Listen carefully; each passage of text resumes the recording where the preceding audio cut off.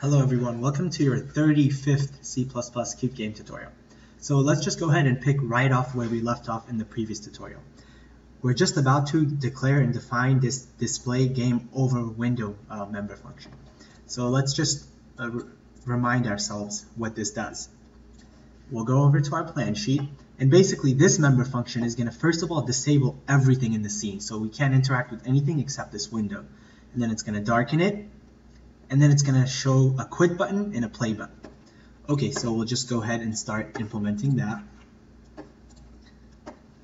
We'll go inside the game class and we'll make it a public method. Display game over window, and it takes a Q string and then text to display. Okay, let's go ahead and define it. Indentation problems, just take care of that.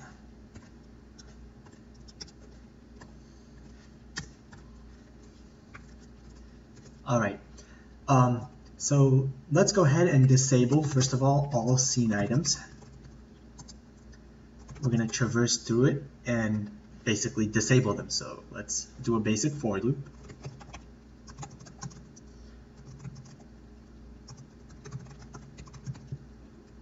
We're going to get all the items.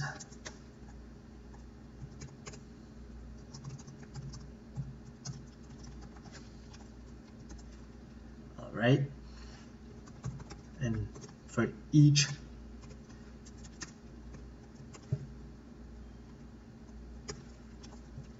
so we're going to traverse through all of the items, and we're going to call their set enabled member function and pass in false. This will disable them. Alright, next thing that we want to do is pop up pop up semi-transparent. Yeah, okay, pop up semi-transparent panel. We're going to use a member function that we made previously to do this.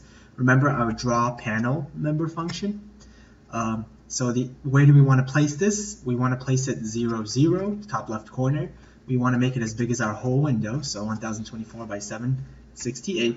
And one note about these hard-coded numbers that basically I've been using these hard-coded numbers, but I thought I've been telling you guys that I only do this because, you know, I just don't want to spend too much time. But you usually want to just use like screen width or screen height. Use constants or variables because that makes your program more extensible.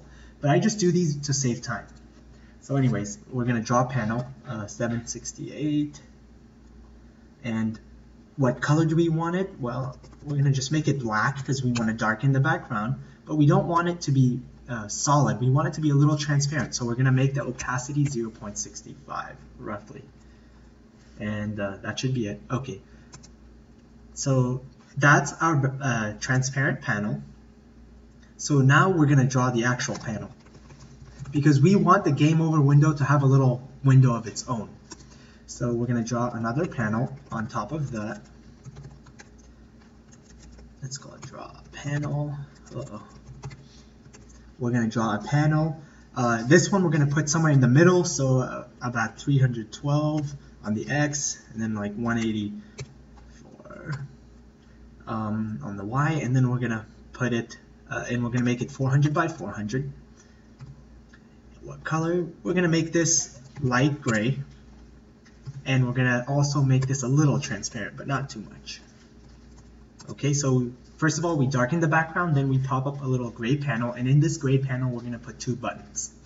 So first of all, we're going to create play again button. So let's go ahead and create a button. We're going to call it play again.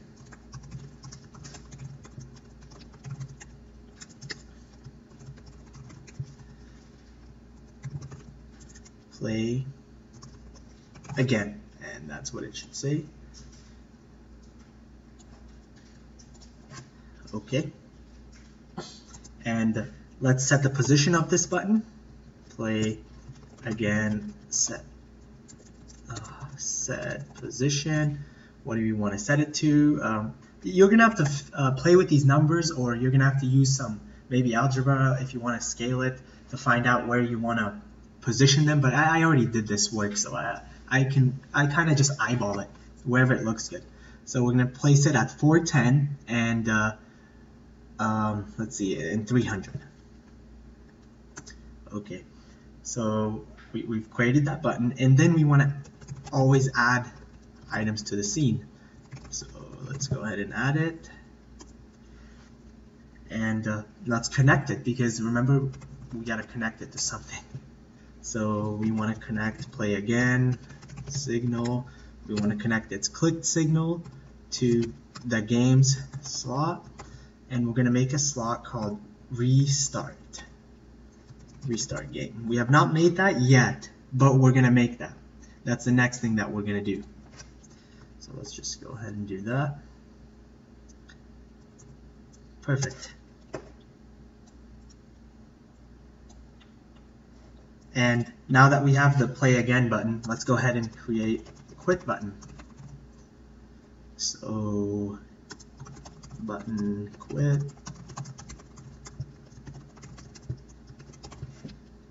Not 2 U's, that's just 1 U. And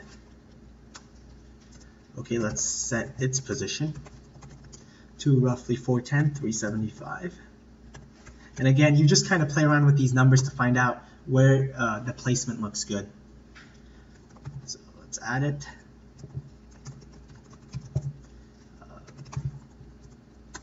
And let's connect it. So we want to connect this quit button's which signal, its clicked signal, to the game's slot, which slot, close, because we wanted to close the whole application. And that's it. This is all for the display game over member function. And now the last thing left to do is make this restart game slot. That's a very easy one. So we'll go ahead and go inside the game class, and we're going to give it a slot. So in addition to the start slot, we're going to call it restart game. Okay, and we'll go ahead and add definition. And let's remind ourselves what this is supposed to do. So we'll look inside our plan sheet. All it does is clear the cards, both the player 1 deck, the player 2 deck, and then it clears the hexes, and then it clears the whole scene, and then it simply cars start. Okay, so we'll just go ahead and do that. So say clear some stuff, then call start. Okay, that's what it's going to do. So player 1 cards, this keeps track of all of the cards that belong to player 1. We're going to clear that, so we're going to remove them all. And basically this clear member function of the queue list, remember that the player 1 cards is a queue list, this will basically delete everything. So it's called clear. Player 2 cards dot clear, okay. And then hex board, we're going to get, we're going to call the clear, we're going to get hex board clear. Let me see. Yeah, so let's see, hex board, we're going to get the hexes, and then we're going to call clear on that. And when we have that, let's go ahead and clear the scene. This will remove all the items from the scene. And then we're simply going to call start. And that's it. So let's go ahead and do build, clean all, build, run qmake, and let's go ahead and run this, and hopefully it'll work. I'm sure we're going to get some bugs in the beginning. So no variable unsigned int. Oh, sorry. This is a silly bug. I just forgot an I there. Okay, there we go. Let's see if it works. Play. And then let's go ahead and place, I don't know, like this one here. And let's see if we place a stronger one here. It should conquer it. Good. And then let's put a 6 here. And then a 6 here. And then let's put a 5 here. Okay, conquered that one because 6 is greater than 4. And basically, yeah, so you take turns placing these cards. And then let's see what happens when the game is over. So this is going to take a while. I'm going to pause, fill up this, and then show you guys. Okay, so it's almost filled. Let's go ahead and put the last few in here. And it looks like red is winning, but we'll find out at the very end who's winning. I've just been placing them randomly, but obviously you want to use a strategy you want to place stronger cards on the weaker sides of the enemy so you can conquer them, but I'm just testing this out, so it doesn't really matter. It looks like red has more, but we'll find out. Okay, there we go, and so we have a little bug, it seems like. So we have this play again and the quit button, but there's no text. That's a little strange. Let's go ahead and see if the play again button works. Oh yeah, it does. Okay, so let's see why that text didn't come. I'm gonna go ahead and check that out. So let's see if we created that text. So we're gonna go into the games, display game over window. Let's see.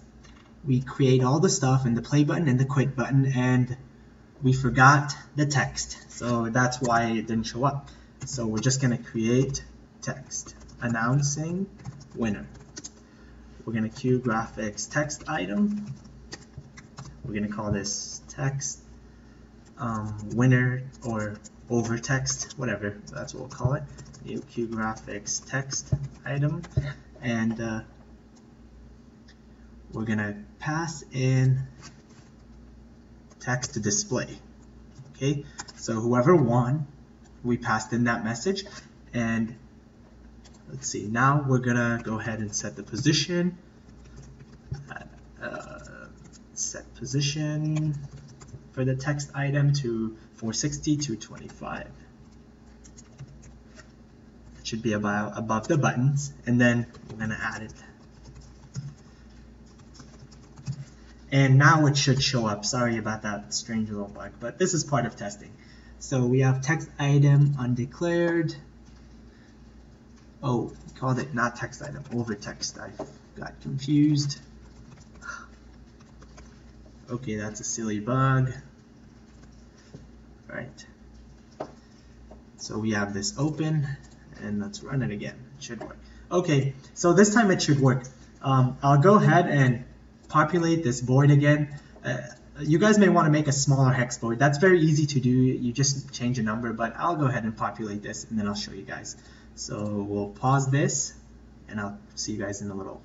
Okay, so I've populated this entire thing. It's player one's turn, and there's one more hex left to populate at right over here. So let's go ahead and put and see who won. There we go. Oh wow, that's odd. So it was a tie game. Apparently they both have the same exact amount. So as you can see, our game over works fine.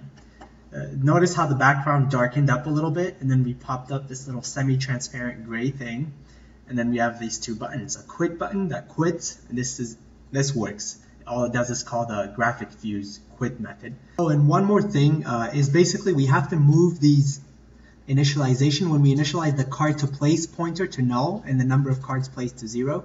Let's just go ahead and move that in the start member function so that it happens again. When we restart the game. And there we go. Okay, so we're completely done with this game. So it's a fairly complete game. It was a decently complex game, and basically by far the most suggested game for the next tutorial series is a top-down role-playing game. So basically we're going to probably learn quite a lot going through that tutorial, because it's going to be by far the most complex game that we've created. It's going to include an inventory system, a system for a quest system, an item system, a crafting system, combat system, etc. So we're going to basically cover quite a lot, and we're going to learn a lot in the process. And it should be very, very fun. So the reason why I'm doing that is because it is by far the most suggested game.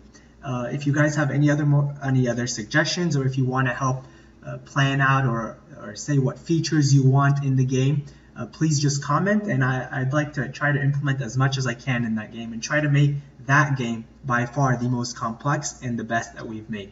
Because basically I think now that we've made 3 games, we're advanced enough to make one really, really good one. And that one is going to be a top-down role-playing game. Thank you for watching, and I hope to see you guys in the next tutorial. Bye-bye.